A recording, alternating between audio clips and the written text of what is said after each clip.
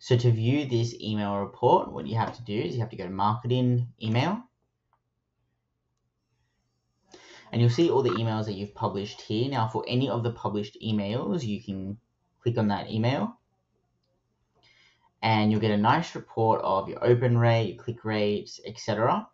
What's really useful is some of this information here. So it shows you how many clicks you got on the links that you included on the different links you included in your email, as well as that broken up into different percentages, which gives you an idea on what people are focused on in your email, and then that gives you information for your next email.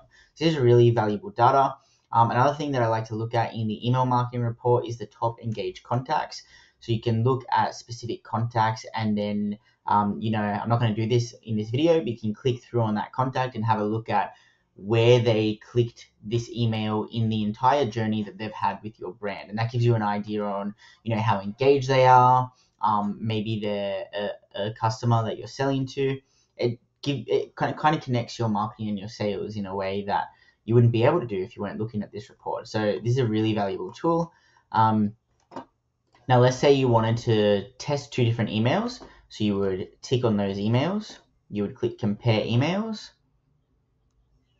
and that's going to give you those two emails compared, and you'll be able to see the different data, etc., around both of them.